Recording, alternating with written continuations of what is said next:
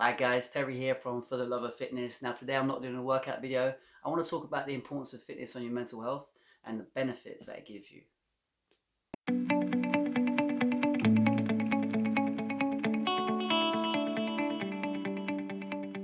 Right, so there's a load of people out there in the world that are suffering from something. Could be anxiety, depression, and fitness for me has been a big part of my life that's helped so much. I've suffered from anxiety and depression since I've been a child, and I'm 37 now. And it's been a long time, but fitness has been one of the main parts that has helped me so much. Now there are definitely other parts of your life you need to fix or sort out, like your environment and your direction of where you're going in life and things like that, and keeping a clean, healthy life. But fitness should be part of that. There's loads of different types of fitness. You can go to the gym, or you can join an athletic center and do running. You could swim. You could join a boxing gym, a Muay Thai gym, loads of other martial arts. Just something where you can keep fit, keep your body strong, fit, is going to make you feel good. And when your body feels good, your mind feels good. Also, training gives you that focus of wanting to get better. And when you feel at a certain level, you might want to push it to even further, so then your focus is just getting stronger and getting fitter. Plus, you'll benefit from enjoying it. Now if you enjoy it as well, that's even better. That's even more of a focus. You're focused on getting better and stronger and fitter, but you're enjoying it as well. And when you do all these types of training, you're going to meet other people that love that kind of training. So all these like-minded people, they're going to make you feel great as well. And then potentially there's a lot of like-minded friends you can meet, where you can train together, you can go out together. And a lot of people in any fitness industry, there's a lot of energetic people, a lot of people that want to progress not just with their training but their life. They're always moving forward. So those kind of people you may never have had in your life before. And that is why you may struggle, you might suffer from anxiety, depression or other such things. And having these people around you really can help uplift you and push you to do better, to want to do better. Now I know it can be a scary thing, having to or wanting to start something, having to see people, meet people, but it's about that first step. When you take the first step into that new place, it's not as scary as you think. It's actually a really great thing.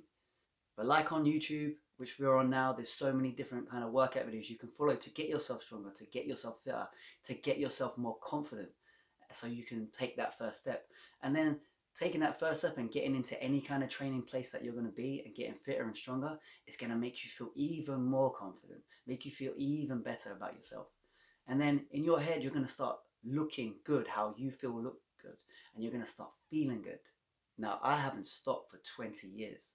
I've tried so many different ways of training because it helps my mental state. And I remember taking a couple of breaks through this time, maybe like a 6-month break each time. And I remember my mental state got worse. I got more depressed, more anxious. I got more aggressive. It was that just a build up of everything. My focus was on other things, on stupid, petty, trivial things, which for me at that time felt massive. But the training, when I got back to it, instantly happy. I remember the first day that I went back, maybe to hit the gym or go back to Thai boxing, it felt amazing. I felt great. So I just 100% believe that this should be added to your life. Here's my cat Tommy. He doesn't train, but he's cool. He just chills and sleeps all day because he's 15, but he's looking good. You know what? Look, 15 years old, looking good. He must train. Now also I suffer from ADHD, which means I'm hyper. So I need to be doing stuff that's energetic. In school I didn't do good in school because I was talking loads and I couldn't listen and take things in, because that's part of the ADHD. That's attention deficit hyperactive disorder, by the way. So I needed to do stuff, which I do is martial arts. I do Muay Thai, kickboxing, and I compete as well because I love to, but I'm really energetic. So if you are suffering from ADHD, I would implore you definitely to do some kind of training, because it also helps your mental state, helps you focus on things, which helps because when you have ADHD, you have trouble with focusing on things. So that really helps. And also ADHD has another thing, you can suffer from anxiety because of that. So that also helps the anxiety. And if you have a child, or you're a child watching this, you have ADHD, you definitely need to go training. That will really help. So if you've got children who are really hyper and not listening, and they may have ADHD, get them doing some kind of really high-paced sport where they're running, they're boxing, they're doing anything high-paced. It will really help them get the energy out, and it will help their focus in the long run. Without training, I'll be like that all the time, which my friends say I'm like that anyway, but you know. But I hope you can see how passionate I am about fitness. I've made this channel because I love fitness and I want to share fitness with people, but I just thought, you know what, I want to tell people what the benefits are of fitness and how it can help.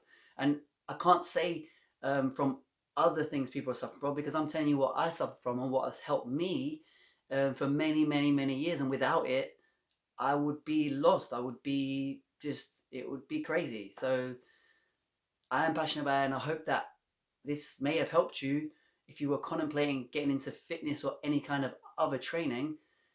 Anything, it will be amazing. So I hope you do. So I'm Terry, and take care.